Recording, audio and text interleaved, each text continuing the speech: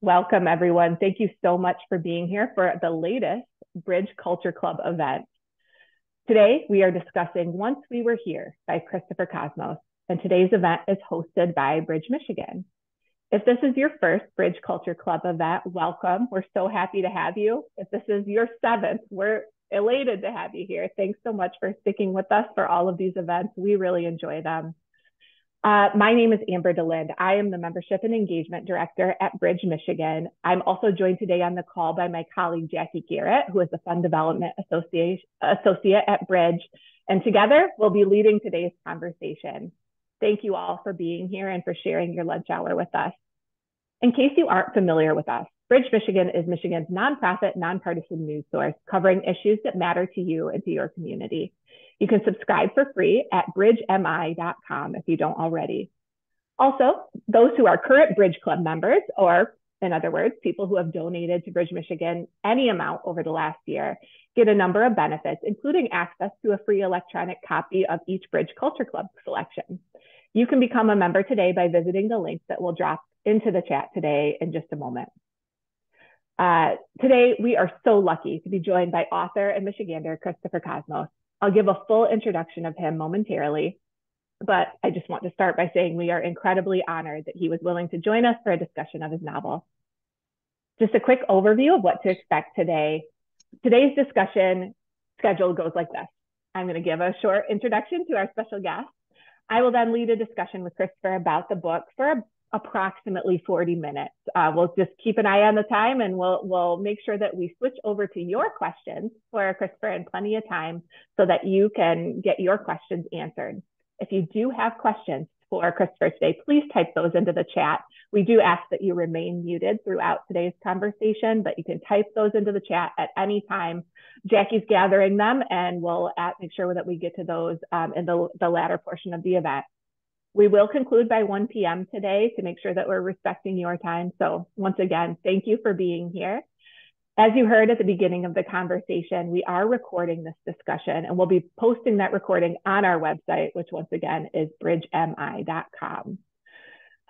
One quick opening question. We often wait to get to your chats till the very end of the discussion, but we were just chatting in our little pre-show here about where we were all calling in from. So if you're interested, we'd love to know where you are joining us from today. If you want to type right into the chat where you're joining us from today, the city or the region. We're just curious to know where everyone on the call is joining us from. Thank you once again for being here. And without any further ado, I'd like to introduce our special guest. Author Christopher Cosmos was raised in the Midwest and attended the University of Michigan as a recipient of the Chick Evans Scholarship. In addition to being a best-selling author, he's also a screenwriter and has had his work featured in the annual blacklist of Best Hollywood Screenplays of the Year. He lives in Grand Rapids, Michigan, which is where he's joining us from today. Welcome, Christopher. Thank you so much for being here. Thank you so much for having me. And I almost jumped the gun, or I did jump the gun a couple minutes ago too. And it's absolutely, in regards to being here, it's absolutely my pleasure. And it's so very nice of you guys to choose this novel, and to sort of invite me to join you. And so it's always a wonderful thing to be able to sort of talk with readers and discuss the book, but even more so when it's readers sort of here within my own community and all of that. So thank you. Absolutely. Well, we're honored, and I will speak for myself, but I will also speak for the readers who've written in to me to say, as they've been reading this book, that a lot of us really enjoyed your book. I think it was a really beautiful story. I learned a lot, even though it is a novel, it's based in true history. And so we thank you for writing it and for being here. Before I get us started, I'm just curious, when we first communicated about you joining us for this event, you mentioned that you were writing from Greece. So how was your time in Greece? Were you visiting family, and how was your trip? Visiting family, I guess, per se, but for the last couple of summers, I've kind of like last summer, I went for, I think maybe like 3 months or so. This summer, I went for 2 months. I write a lot about Greece. My family is from Greece. And so there's definitely certainly drawbacks to being a writer. It can be a very solitary thing, and you're sort of like a workforce of one and that kind of thing. But one of the very cool benefits of it is I can sort of do it from anywhere. And so, yeah, I've kind of gotten into a little bit of a rhythm of traveling and writing. And I write a lot about Greece. And so at a certain point, I was kind of like, like, why don't I go maybe live there for a while and sort of write from Greece also, but also very happy to be back in Michigan and back in Grand Rapids too. Very cool. Well, thank you for sharing about a little bit about that. A little background on you. I'm curious to know if you'd tell us a little bit about yourself and your history as a Michigan resident, and a little bit of why you chose to write Once We Were Here. Raised in Michigan, lived in Michigan my whole life. For anybody that's familiar with the West Side, with sort of the Grand Rapids area here, I grew up in Ada. I grew up right across from where Egypt Valley Golf Course is now, but it wasn't there at the time. They sort of started building it while I lived across the street, and that was actually sort of the cutoff between the Ada school or the Forest Hill School District in Ada and Lowell School District, and my house was the exact cutoff. So I ended up going to Lowell High School, and then a little bit later on moved closer to Lowell. And so for middle school and high school, lived in Lowell, which is about 15 minutes east of Grand Rapids or so here. So that sort of takes me through high school. And then after high school, I went to the University of Michigan. So moved to the east side of the state and lived in Ann Arbor for 4 years. And then after I sort of graduated, it was probably a little bit of something like out of a movie, but I had sort of taken some screenwriting classes. I had taken some other things too, and I sort of at that point didn't really 100% maybe know what I was going to do or what I wanted to do, but I sort of packed everything in my car and knew nobody on the West Coast or in California or in LA, but just packed everything in my car and moved to Los Angeles and started working. And I got a job interning at a production company, and then sort of progressed at that company from there until being an executive at that company. And then while I was there, wrote and sold my first screenplay. And that sort of launched me into being a professional writer. And in terms of Once We Were Here, this is a story that I essentially first heard the stories that became Once We Were Here while I was here in Michigan, going to the Greek Orthodox Church here over off of Fulton. And it was something that I knew I wanted to write. It was something that I thought was better suited to being a book than a screenplay or anything along those lines, mostly because it was the thing that I was most passionate about and the thing that I most wanted to exist in the world. And unfortunately, with screenwriting, you can make a living doing it, but people don't often make things. In fact, they very rarely make things. And so they'll buy a bunch of stuff and they just kind of can sit on shelves and gather dust and all the rest of it. And I didn't want that to happen with this. And so kind of in between some of my screenwriting gigs that were like paying the bills, so to speak, um, I started working on the manuscript that eventually became Once We Were Here. Wow, that's really cool. And what an amazing story. It really does sound like something out of a movie that you went out there and gave it a try and really succeeded. That's so cool. And have you one thing that I realized as I was reading is that I knew very little about Greece's role in World War II. Have you did you study World War II? Have you always known this story and it was just something that you wanted to get out in the world? Tell us a little more about how it came together as a narrative. So I wouldn't say I study World War II or anything like along those lines, or World War II specifically. For me, and a lot of the stories that I tell, and this being a good example of it, it comes from more of a Greek cultural angle of stories that I have sort of a personal cultural connection to. And sort of the way that this one started, in like I had mentioned, it's based on stories that I heard growing up and going to the Greek church here. And to be a little bit more specific with that, it was sort of one story in particular. And it was, I don't know, it was probably 6, 7, 8, 9 years old. And one day after church, all the parishioners who were older, who had lived through these events, had sort of they had a time during coffee hour where they sat all of us young kids down and sort of told us stories about Greece during this time. And there was one that stuck with me in particular, and it was a woman was telling me about how when the Nazis came to her village and they were so hungry they had to chew on the sole of a shoe. And I didn't understand. And so I sort of raised my hand and asked, not, kind of understanding why you would do that. And she told me it's because the shoe was made out of leather. And so that was sort of a very stark and vivid both story and image that kind of stuck with me.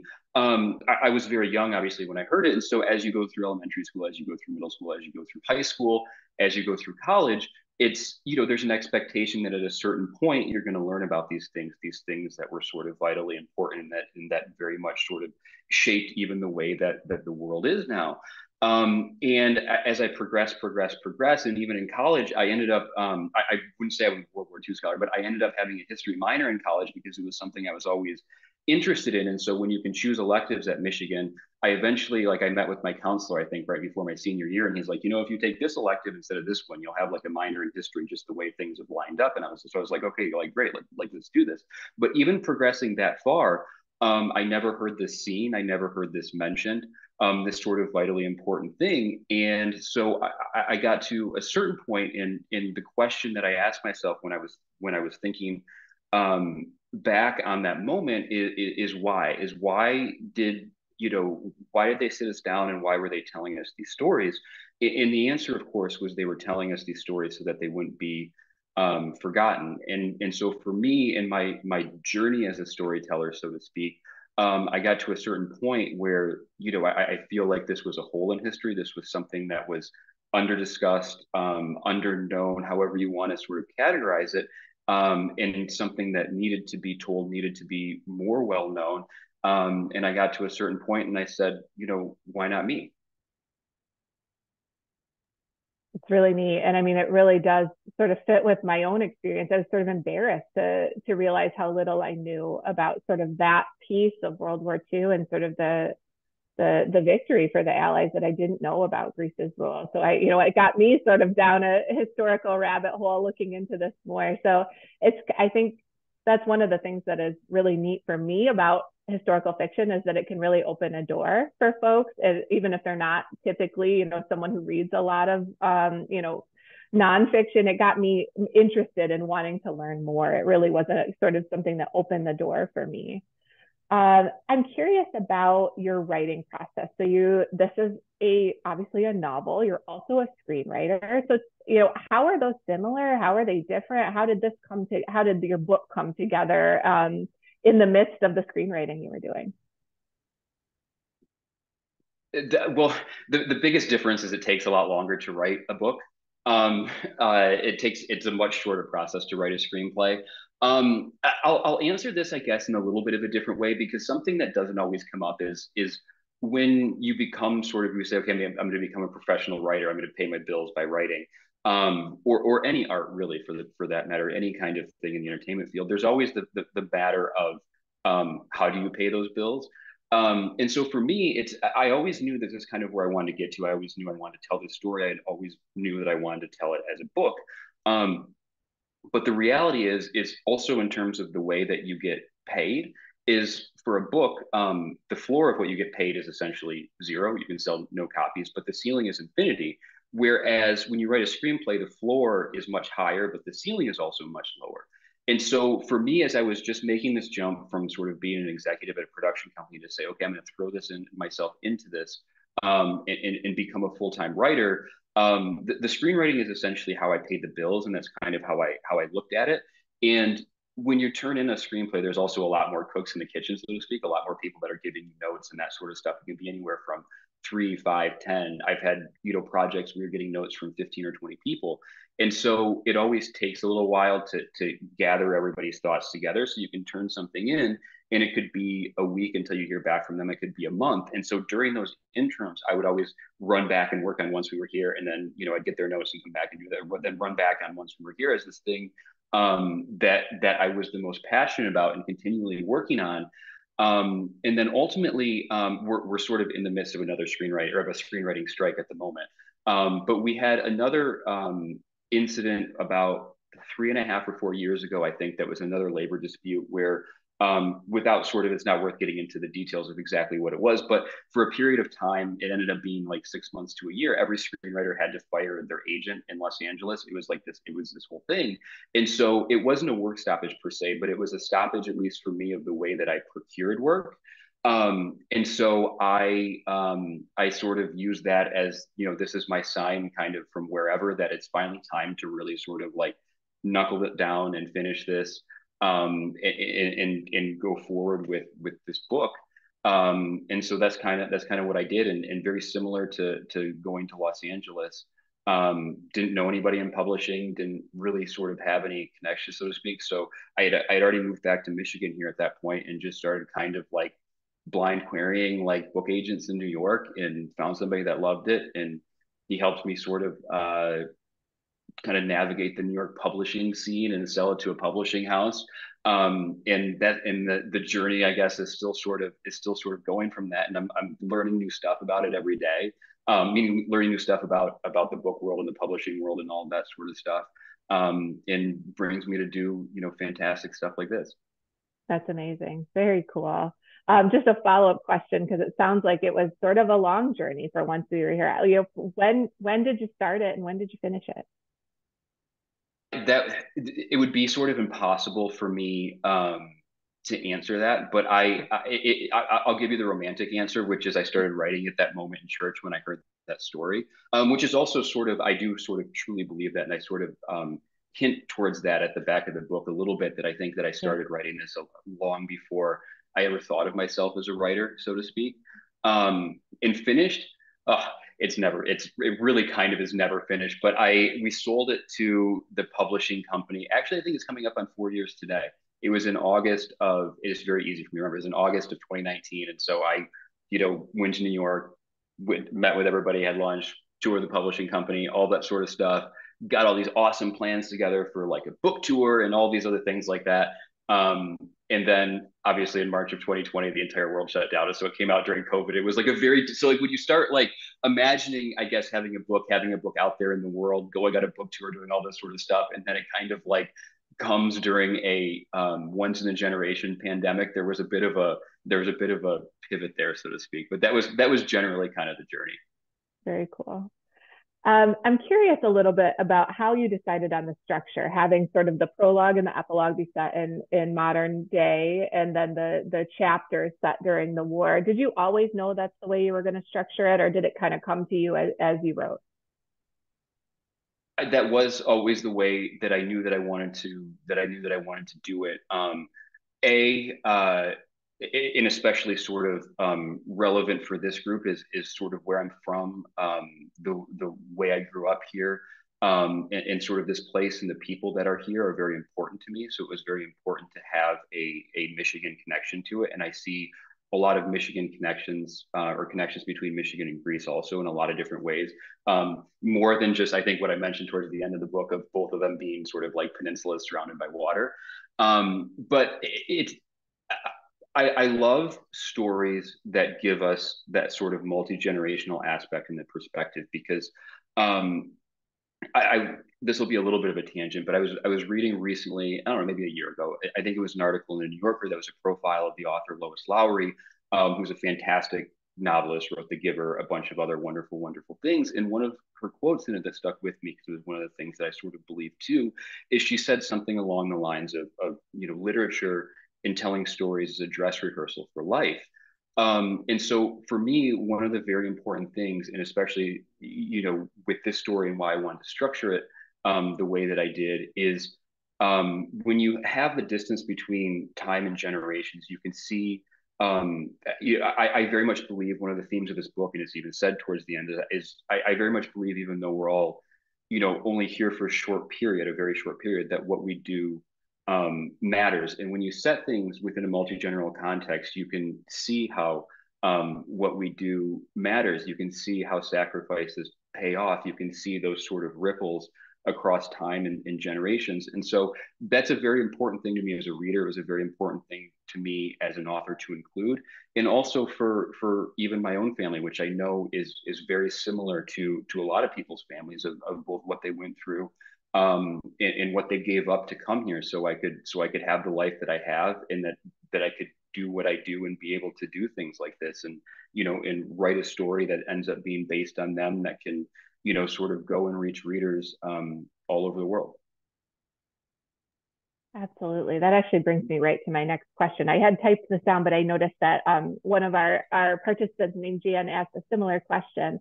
Curious to know, I mean, Once We Are Here is a work of fiction, which I'm aware of, but are any of the characters within it inspired by real people, whether they be people you know or more famous figures? Just curious about that. Um, I won't give all the way, I guess, the ending away because I know there's always people that might be in the middle of reading like all that sort of stuff. But Alexei Acosta's best friend Kukidis is based on a real character in the sense that what sort of happens to him at the end and what he does at the end was a real thing. And it was done by somebody that people didn't like they couldn't really figure out who he was. They just know that there was this soldier that did this and it sort of inspired them and that sort of stuff. So for me as a storyteller, that sort of creates a blank canvas that you can fill in somebody's backstory. So the backstory of him growing up in Smyrna and all that is my invention. It's also in a weird way sort of my odd or my homage to Michigan and Ernest Hemingway. Ernest Hemingway wrote a series of short stories called In Our Time, with one of them is On the Quay at Smyrna, and so I gave that to Kukidis as his sort of backstory because it's also a very important and very tragic event in the history of Greece that I wanted to find a way to include. So him and what he did ultimately at the end is based on a real person. For the other characters, I write what I consider to be a fairly unique brand of fiction because it borders on nonfiction. It gets really close to nonfiction. That's why I include the dates and sort of weave these characters through these very specific and sort of specific nonfiction events. So it's almost everything that happens, almost everything that they do is based on things that were told to me. And then I just sort of make an amalgamation of that and take a bunch of different things and pieces of information and create characters by bringing all of that stuff together. If that sort of makes sense and answers the question, but when you grow up, especially growing up as a Greek American, you hear stuff all the time. People tell you stuff all the time. And I actually for Oki Day, which is the day that the novel begins, is the day that we celebrate that the Greeks said no to Mussolini and the Italians invading. I put together a video that I can send to you too if people want to see it also, where I actually worked with a video production company here in town in Grand Rapids to put it together, and we used some music, and it's a mix of both public domain pictures as well as sort of personal pictures from friends and families and people who sort of lived through this, who are some of the people whose kind of stories kind of inspired and informed the stories of the characters. I would love that. And I'm sure that many of our readers would as well. So we'd love to include that in our follow up about the event. Kind of speaking of Greece's role in World War II, I know we've touched on this already, but do you have a sense of why you think that this sort of chapter in history isn't better known? I'm asking you to sort of pontificate on it, but I'm just curious if you got a sense in your research about why that might be the case. No, but it gives us the opportunity for why we tell stories. I know there's always, the people with the loudest voice tell the stories for the most part, and that's not Greece. And so that's one of the reasons I included the quotes from the four world leaders in the book to sort of orient in that sense. And during the time, it was sort of well known, but things can fade and all of that. And so, there was a Greek Evzone, there's a Greek warrior that was that to commemorate the victory over the Italians, was the very first Allied victory in the entire war. There's a Greek Evzone on the cover of Life magazine. So during the time, it was a very followed thing, sort of very known thing. And then, like I said, as things begin to fade and people start searching for different ways to discuss stuff, it's kind of, I think, the loudest voices sort of rise from that. And so, again, while I sort of can't speak for everybody from Greece and all that sort of stuff, I can try to speak for some of us and sort of make it more well known, I guess. Absolutely. As I was reading, there are so many characters that are very memorable in the book. Were there any that were in particular that were difficult to write, or ones that just came to you right away? I'm curious about your character development. So the, this will be an answer that might feel a little bit like sort of dodging or a non-answer, but it's I feel like I'm probably one of one in this, and it is actually sort of how I feel. Is it goes a little bit along with what I was saying. I write a particular brand of fiction that sort of borders on or gets fairly close to nonfiction. Um, is I see this for me for the stories that I tell, I see them as real. I see them as sort of existing out here, and so they're not mine in a certain sense. And I see myself more as a, I don't know if maybe transcriber is the best word. And so my sort of the way that just the way that I see story is it's this real thing that's out here, and it's my job to sort of become good enough at my craft to be able to put it down in a way that's provocative or engaging enough, for people to read, enjoy, discuss, spend money on publishing, all of that sort of stuff. So for me, it's in that sense, any any fault in it is sort of my fault of craft alone. It's not a fault of the story, but it's I don't see it as kind of like a piecemeal thing. I see it as this thing that's out there that I have to get here. So I see it as already being there and whole and complete, if that makes sense. Sure, very interesting. I'm not a writer, but I'd love to be I one. And I I think I just love to hear about the way that your mind works as you put these things together. probably one of one in kind of like feeling and like thinking about it that way. And I guess it's maybe a little bit more of a like esoteric or romantic way of thinking about it, but I don't. It's sort of how I. It's sort of how I've always. It's sort of how I've always felt, I guess. Very cool. One of the themes that I certainly detected as I was reading it, and there's some of the more challenging parts of the story. We're reading about how war can sort of lead to losing touch, or at least feeling less connected to one's humanity. Um, could you talk a little bit about this and whether this was a theme that it was important for you to convey to your readers? Yes, very much so. It's something that ends up being, I think, a hallmark of a lot of my work. And I think I even at one point put in this of something along the lines of war. It's is beyond sort of what we've been made to be able to endure, which is something that I very much believe. And once I write a book and put it out in the world, it's for anybody who buys it, checks out from a library, reads it. However, it becomes sort of theirs to think of it as they will. And I've had people talk to me sort of about this as a war novel. To me, I set down more to write a love story, both a love story between two people and a love story between sort of nation, culture, that sort of thing. Obviously, war is a very large piece of it, but in so much that it is a war novel, my hope at the very least is that it's a war novel, that's also a call for peace. It's unfortunate that this is something that seems to only become more and more relevant by the day, as you can have people minding their business, living their lives, loving their loves, doing all these things, and then have somebody show up at their door and try to essentially kill them and take all of that away. So I don't know. There's clearly some sort of piece of human nature that leads us to that. And it's if you look at the span of human history, it's always been there. But at least for me as a storyteller, as sort of a member of the human race, I guess it's the most that we can do is try to fight against it. And so I try to fight against it with the stories that I tell. Absolutely. You talked a little bit at the beginning about that this has always been a story that's inside of you, and that you have this deep connection to Greece. Do you intend on writing more that might be set in Greece, either as a film or as a novel? Just curious about, like, is this a something that you want to continue to explore in your creative journey? The short answer is very much so, and it sort of piggybacks a little bit on what we were talking about at the beginning of traveling there and being there and all that sort of stuff.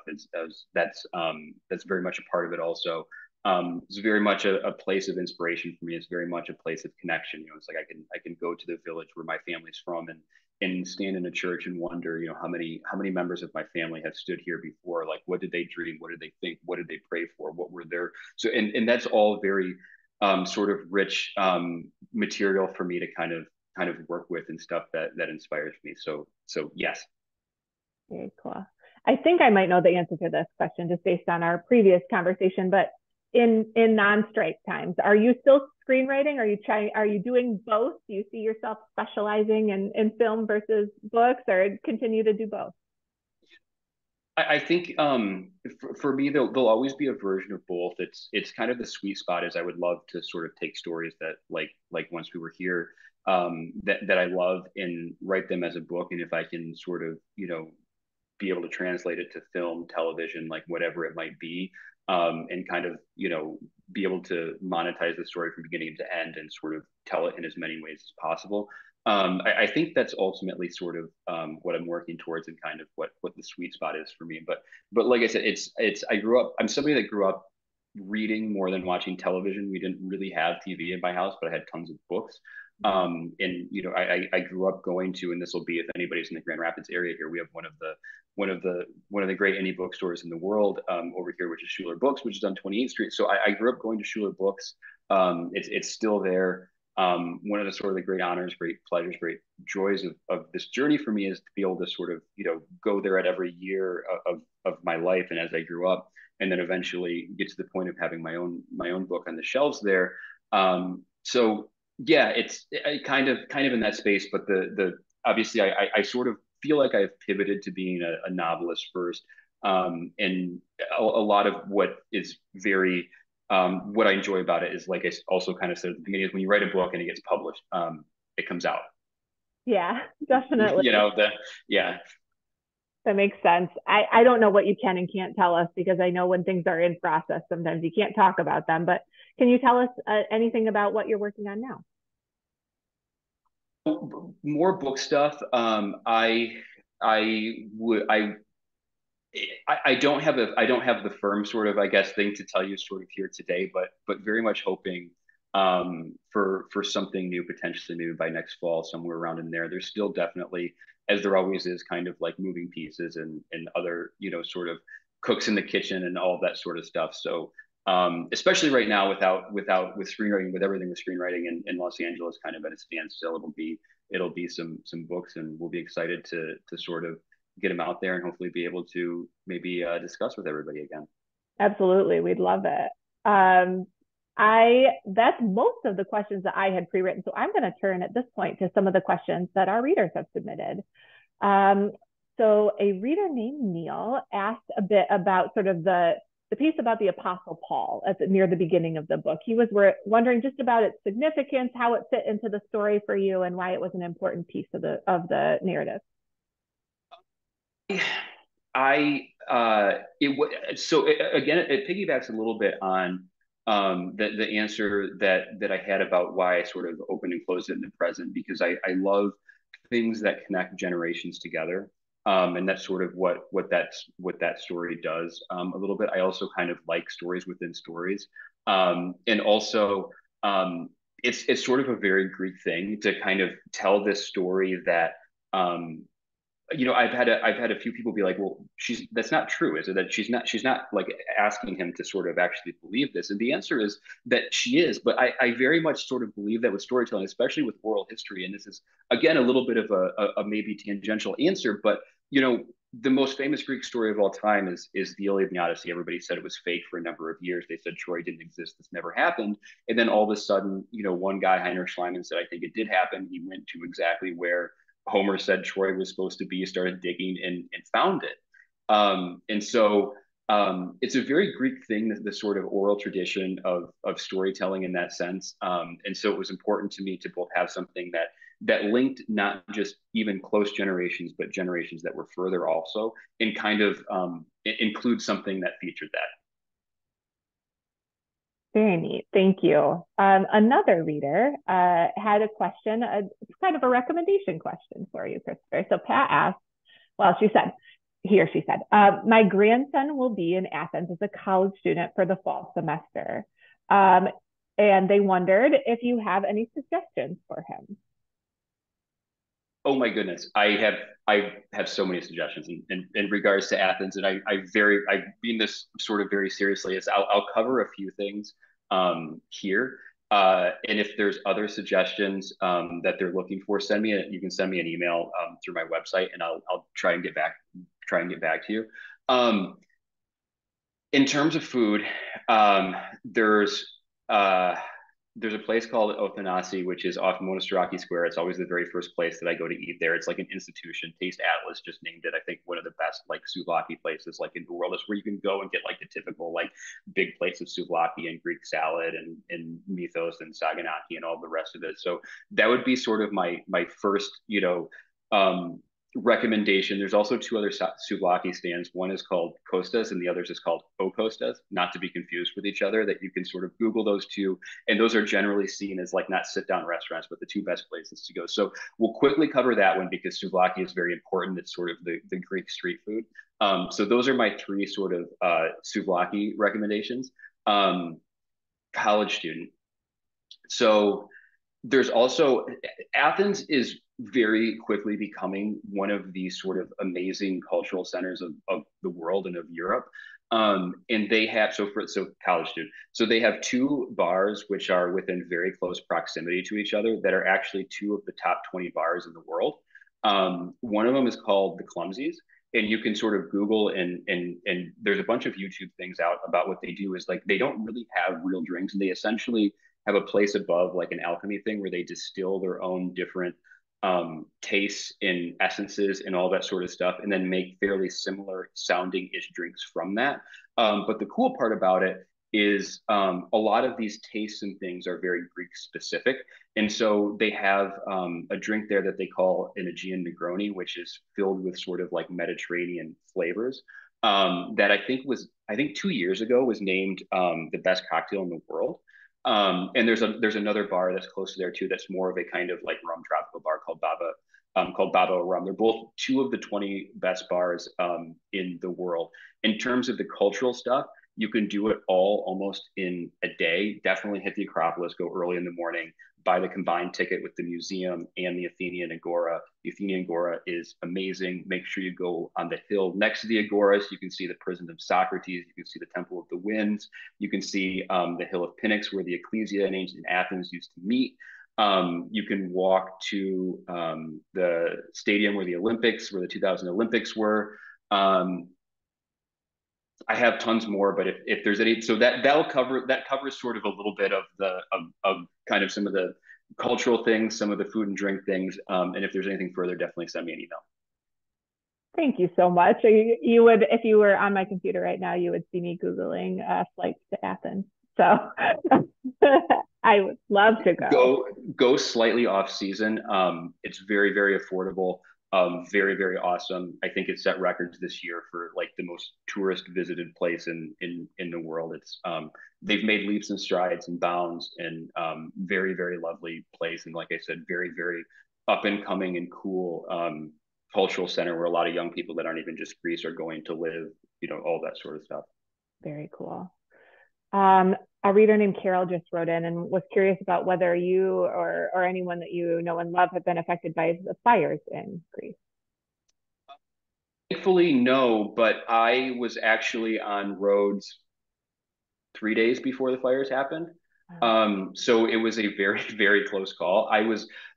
So when you mentioned in my bio earlier about having a Chick Evans scholarship, the Chick Evans scholarship is a very kind of like unknown sort of thing for being a golf caddy. I caddied growing up at Egypt Valley, like I mentioned. I lived across from the golf courses, so a lot of my friends, and you live in a house together, so a lot of my friends are fellow golf caddies and golfers and that sort of stuff. And so every year I enter the raffle to try and win tickets to the British Open golf tournament in July, and I got them this year.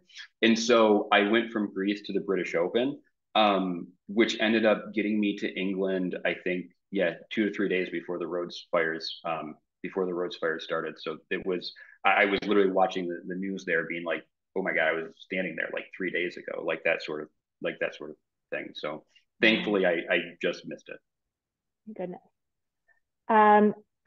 At this point, I think that I have asked most of the questions that I intended to ask, but one thing I was curious about, this is unrelated to the book, but you wrote an opinion piece for Bridge about the film incentives that were in Michigan. I'd just be curious to hear your perspective on that, and I'll make sure I link it for readers if they want to read it. Definitely link it because I'll be able to sort of explain in the article a little bit more than sort of ad hoc and off the cuff here. But obviously part of my experience is working in the film industry also, and I've sort of been on the other side of the discussions of when you get together with the studio, you decide where are we going to film something. Um, and we used to have a film incentive here. We don't anymore. And really the only thing that that we need is some version of something. It doesn't have to be like massively expansive, because then that puts you on a list of where places can potentially go, and films can potentially go, because it's not necessarily about how much the incentive is, but just if the state has one or not. And obviously it's no secret that that we live in sort of very contentious times in a political sense, and very polarizing times in a political sense. And the inciting thing for me, and the reason why I wanted to write the article, is because I wanted to sort of orient the issue in this way, is that it's one of the very few bipartisan things that's out there. And so when you think of like red and blue states, almost every state in this country except for us has one, and they span the entire political spectrum. So from red states like Texas, Georgia, Ohio, to blue states, California, Minnesota, New York, everybody has one. And the unique distinction is they're free to sort of make one that works best for them. And so I wrote an opinion piece that Bridge Michigan was so very gracious to sort of publish, that was sort of a call to sort of re-engage with doing the same thing here, and try and write something that works best for us, because we're sort of turning away free business by just being one of the very few states that just carte blanche says we're not going to participate. And we do this across the spectrum in other aspects of business, whether it's every time Amazon says we're going to create a new factory or whatever, everybody comes with do it here, do it here, do it here, and that sort of stuff. And this is sort of something that's no different, and a lot doesn't have to be offered. And like I said, there's models out there that span the entire political spectrum of people that have done this and done this successfully, that work for them. Excellent. Thank you. We had a couple of questions that came in from readers over the last couple of minutes. Carol was curious about the title of the book, how you came up with it, and sort of how it fits into the story. That's when I sold it, it was actually titled something else. And once we were here, and again, I won't sort of fully get into it, because it comes from the very end of the novel. And like I said, I know there's sometimes people that haven't quite finished or are going to read it, or however, like along those lines. But it comes from a passage towards the end of the novel. And the most important thing, and we talked about, to me, with writing this, and we talked and sort of touched on this a little bit earlier too, is that I wanted to get across the idea that what we do while we're here matters, and it relates to that, and it relates to a conversation that somebody has in regards to that. Very cool. Thank you. One last Greek recommendation question. Dory was curious about whether you had any recommendations for Greek visitors regarding Greek music. Greek music. If not, that's okay. For Greek music, as much of the I don't know if I do for Greek music. Okay. I'm sorry. That's totally fine. We got a question. Do you think that your book will ever get optioned for a movie?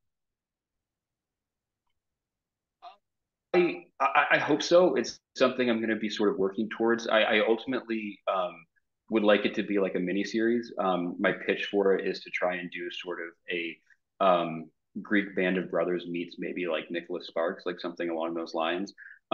So I very much hope so. It's something I very much will be working towards, and would love to get sort of like a limited series or something similar like that out there. Hopefully sometime soon. Well, we'll keep our fingers crossed. I think we'd watch it. I see a lot of heads nodding. So, anything you want us to know before we wrap things up today, or anything that you want readers to take away from the book or from the conversation? It's when you write a novel, it's something that I do with a great amount of responsibility in a certain sense, because I know it's a big ask of people. It's an ask both of money and it's an ask of time. You know, it's you watch a movie, it's 2 hours. Reading a book ends up being a lot longer than that. It's so mostly for me, I would just want to say thank you. I would say thank you for inviting me here. I would say thank you for reading. I would say thank you for supporting this and listening and all that sort of stuff. The entire journey with this for me has been in a lot of senses very humbling, but also very amazing of being able to connect both with readers and especially sort of as I said in the beginning, it's the best ones, the best discussions, the best things like this are with readers in my own community here too, because this is, you know, this is the place that made me and the people here made this place, and so I see it as sort of a very symbiotic and sort of natural thing, and feel very lucky and very privileged to be able to do this. Well, thank you. Thank you once again for joining us. I'm going to pass the proverbial microphone over to my colleague, Jackie, to take us home. Thank you, Amber. I just want to have some closing remarks here before we end just short of one. Thank you again, Christopher, for being here, talking about your book so openly for our readers. Thanks, Amber and the rest of the Bridge team for making this work possible. The Culture Club is always fun to gather, you know, with our readers and our members. So most importantly, thank you to the participants who, you know, showed up today and loved the book and asked such great questions and were so engaged. You'll be able to see the recorded conversation later this week on bridgemi.com/events. That's where the recording goes once we upload it. So keep an eye out if you'd like to pass it around or review it again. We'll actually be, you know, in speaking about future Culture Club events, our next Culture Club event will be in October. So keep an eye out for the selection. And if you'd like to receive the next selection for October, consider becoming a Bridge member today. That is one of the perks of being a member. Every Culture Club selection, you're eligible to receive complimentary as a part of your membership. So again, thank you to all of our listeners, readers. Thank you, Christopher. Thank you, Bridge team, and have a great day, everybody. Bye, all.